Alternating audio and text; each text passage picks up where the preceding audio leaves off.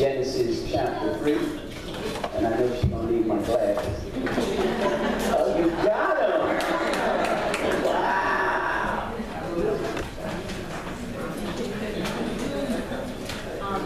Hallelujah. Jim, could you get her mic?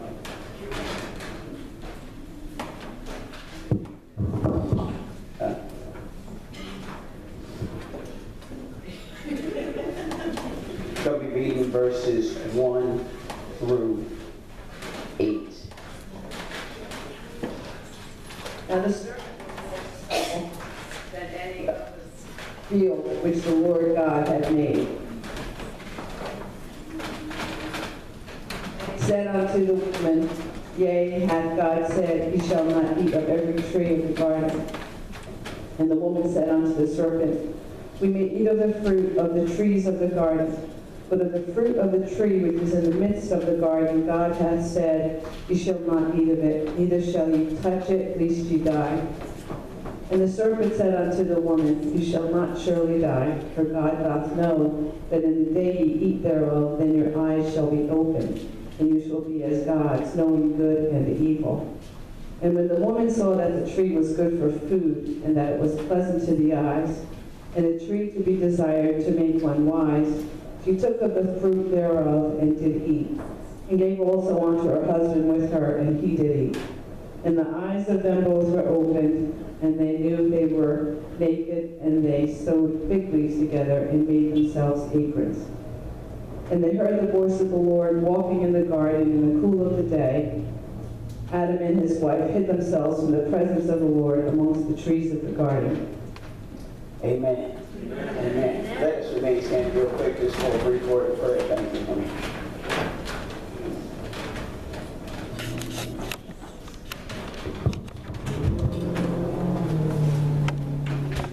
Father, we are in your presence. What a benefit that is, Lord. The price that you paid Jesus for us. To be able to talk and speak in your name and be heard in heaven. Truly, we say thank you for that. God, we are so honored and blessed for all the things you have done, for getting us all through another week. God, and as we look back, maybe we made some mistakes. Maybe we ran into some troubling times, but God, you were there and you kept us. So we say thank you for that, God. And God, as your word comes forth, I pray, oh God, that you would help us to be better in battle. That, Lord, in this war we are fighting, God, that we would be sharper and better in our defense. And Lord, when we block and kick and punch, may we be swifter, God. That we might run this race, oh God. We don't have much time here, God, but we, as your people, Lord, we want to work while it is day. Because we know nighttime is coming, but no man worketh. So God, speak to our hearts today. Speak to the preacher as well. Holy Ghost, assist me that we might leave here stronger. This we pray in Jesus' name. Amen and amen. Our theme for today is deliver me from this strange voice. Deliver me from this strange voice. Hallelujah.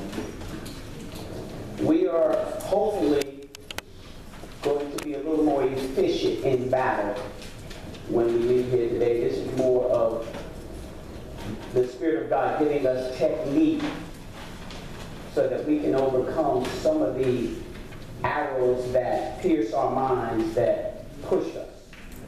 Amen. We talk about deliver me. If I need to be delivered from something, that means I'm bound to something. That means something has a hold on me. That means I've been captured. That means I've been trapped. If we need to be delivered from something, then that's not a good thing. But how many know we do have someone that can help us to come out? Amen. How many times has God brought you out of something that you needed to be delivered from? So I know he's able. But then we talk about this word, a strange voice. We're talking about thoughts and situations capture us to where now we're being pushed.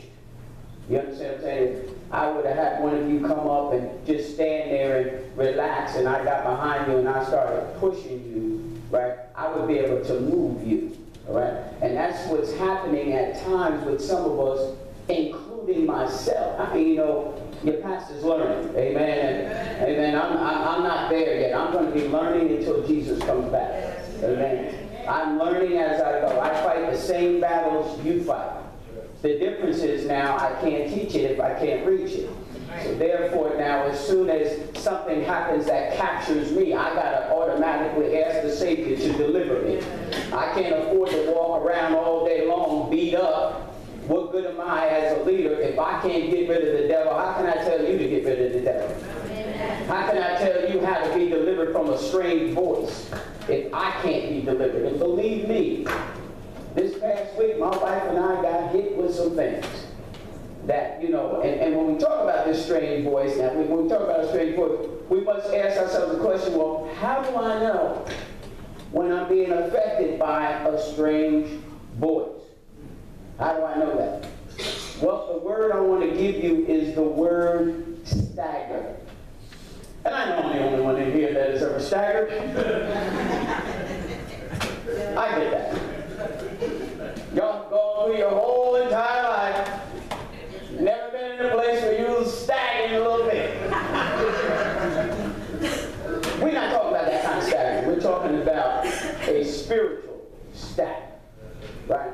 When we talk about this word stagger, it's a powerful word. It's the Greek word is diakrino, is the Greek word, but we needed to deal with this word stagger because when we're affected by a strange voice, we find ourselves staggered. What I mean by that, watch this now, the word here now means to be overwhelmed. So we're talking about situations setting up, because in most cases, the situation will arise, and then here come these strange voices to elevate it. And then, before you know it, you and I are walking around and we're staggered. And I'm going to be honest with you, I've been staggered by certain darts because situations have heightened. We're talking about being overwhelmed. In this world ye shall what? Have tribulation, right? But what? Be of good cheer. For I have overcome the world. So if I've overcome the world, then even though you might be staggering, if you can hold on and just give me 30 seconds of conversation. Maybe it might be praise. Maybe it might be, Lord, I remember when you got me out the last time. And God, I'm not going to react. And just give God 30 seconds. And he can step in and he can do something. Amen. This word stagger now. Overwhelmed. We're talking about fear. Overwhelmed with fear. Sometimes situations and that strange voice coming behind it can be overwhelming to where we experience great fear. Where it causes us to doubt, right? Where it lifts or it amplifies anxiety. It puts us in a state of confusion, frustration. Sometimes we get hit with stuff and we get frustrated, right? Sometimes we may not verbalize it, but we'll think to ourselves, God, this isn't fair. Does God really care? How could you allow that to happen to me? Look at all that I do for you, Lord. Right? I'm talking about being staggered, right? We're talking about this strange voice. Right? And then anger and depression. So we're talking about, when we talk about a strange voice, if you've been affected by a strange voice, you are definitely in one of these categories. And how many of us can relate? You know, God forbid, some of us heard a bad report from the doctor. You might have got a call that somebody in the family close to you is now in the hospital and in intensive care. You know, the job is going to be laying off. You know, anything that can overwhelm us to the point where we're staggering, God is going to help us today. Amen. Because if it's a half an hour of your time that the devil has, he's robbed you. Right? If it's 20 minutes of your peace where you're rattled, right? And today I'm praying that the Holy Spirit is going to help us to learn how to come out when we are affected by a strange voice. Right? Watch this now. The strange voice is most effective when we are dealing with something serious, something factual, and something threatening. Right? And now, there's a big difference in getting bit by a mosquito than getting bit by a wasp. Right? You get bit by a mosquito, you just kind of know it. You know, you get bit by a wasp, you're going to have to go attend to that. You're going to have to go get something, put it on that, get that stinger out, right? It needs some attention. Well, that's the difference when some of the things that you and I deal with that we get all agitated about, and they're like mosquitoes. Some of us, we can't praise God if we get a bad text message from somebody. Right? You know, we can't praise God if we're bitter. I'm not talking about mosquitoes. I'm talking about things that are serious. Things that are, you can't escape, like it's right there in front of you. You know, some type of affliction that you just say, wow, God, is this really happening? So this strange voice is most effective when it's something serious, when it's something threatening. And of course, we need to deal with the insight of the master of the strange voice. His name is Satan. And the word Satan, by the way, the word means adversary. His name was Lucifer. But when he rebelled against God, he became God's adversary. Jesus Christ defeated him 2,000 years ago. Hallelujah. Jesus Christ has the keys of death and of hell. So we don't have to worry about him because he's already been defeated, but you would never know it by the way some of us are handling ourselves as Christians. That's why I always got to remind myself, if I ever am affected by a strange voice, that my God is still in charge. Yes. My God still reigns. Yes. He brought me out yesterday, he'll bring me out today. He healed me yesterday, he'll heal me today. He released chains of bondage from me yesterday, he'll deliver me again today. We can't escape the strange voice, but we can be reminded that Jesus Christ defeated the devil. Hallelujah. Did he not defeat Satan? How many really believe he defeated Satan, who used to be the prince of the air? He says, I am he that liveth and was dead. And behold, I am alive forevermore. Amen. And he says, I have the keys of death and of hell. So that means when you and I go to sleep, we're going to wake up immediately in the presence of God. Hallelujah. In the presence of our loved ones that have gone on, that know Jesus. Hallelujah. I believe the closest ones that have gone on will be the first at the gate. Hallelujah. I'm encouraged today. Because even though I go through every now and then, even though a strange voice can cause me to stagger, my God is able to deliver me. You know who I'm talking to today. We're going to be better off when we leave here today. We're going to be more equipped. But I need to talk about this guy just for a second. Right? His passion is to destroy God's creation through deception. That's his strength, his deception. He works our minds. Yes. He waits. Notice when Jesus was in the wilderness, did he come the first day? No, he didn't. Did he come 2 weeks later? No, he didn't. Did he come 3 weeks later? No. He waited till the last day, the 40th day, to come and tempt Jesus. Jesus defeated him with the word. Jesus was weak. Jesus was lonely. And if you know anything about solitary confinement, right? It's designed to stretch you. It's designed to capture your mind. And Jesus still said, it is written. He's our example today. And some of us were getting deceived, some of us were getting beat up, some of us are getting sidetracked by this strange voice. And I'm one of them. But I'm praising God because I know how to come out. Hallelujah. I know how to get my mind straightened out. Amen. See, every now and then you're going to stagger, but I hear that the Holy Ghost is right there. He'll sober you up immediately. Amen. Oh, hallelujah. I want you quickly to keep your finger in Genesis 3 because we're going to go there, but I want you to turn to the book of Job, chapter 38. I just want to give you a little background on Satan himself.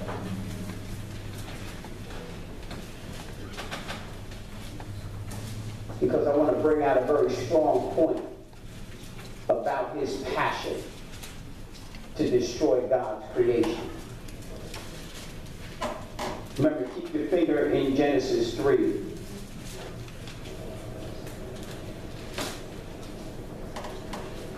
How many went through a few moments this past week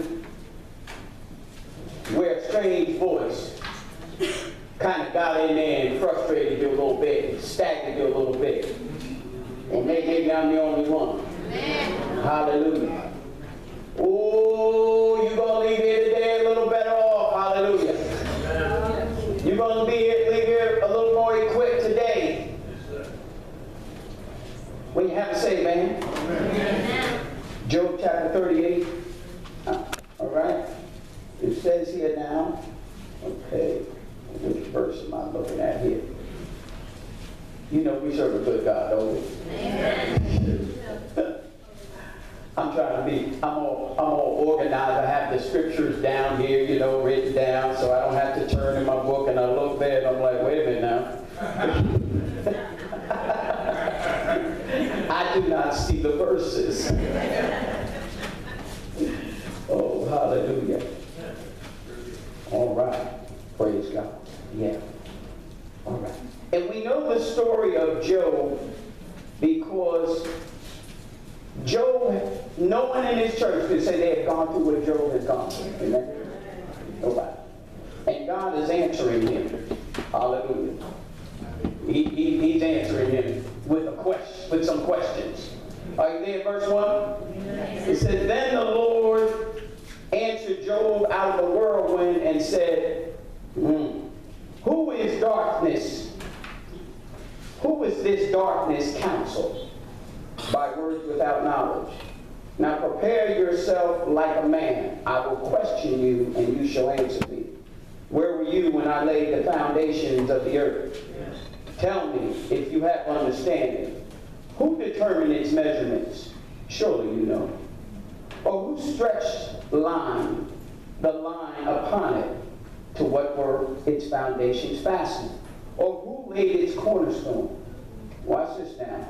When the morning stars sang together, read that latter part of that verse, and all the sons of God shouted for joy. Okay, all right, let's just stop right there for a second, because we're not focusing on Job per se. We're focusing on the latter part of verse 7, because we find out something interesting. He says, all the sons of God shouted for joy. So here now, and if we connect that to Genesis chapter 2, verse 1, it appears that the angelic hosts were created before God actually began the process of creation in terms of the universe and the earth. It looks here like the angels were able to witness God establishing the earth and creating and establishing the universe and the stars. Because it says here now that they are shouting with joy. So Satan now, who was Lucifer, and most theologians believe he was one of the three archangels. We have Gabriel, Michael, and then it was Lucifer. Okay. We know that he lost his position. The book of Ezekiel tells us that he was in charge of the praise and worship. That's why you see the enemy move so swiftly through music. But the point I'm making is now, there was excitement within the angelic host when God was saying, let there be light. When he started separating the waters and causing the ground to be dry and the sea to have living creatures, and this tree yielding this fruit and this seed, and all that God was doing. And even when God got to the point where he says, and let us make man in our own image, in our own likeness, the enemy was there witnessing God's passion for his creation. He was right there. When God lays out those first two verses and you see all that he does for mankind,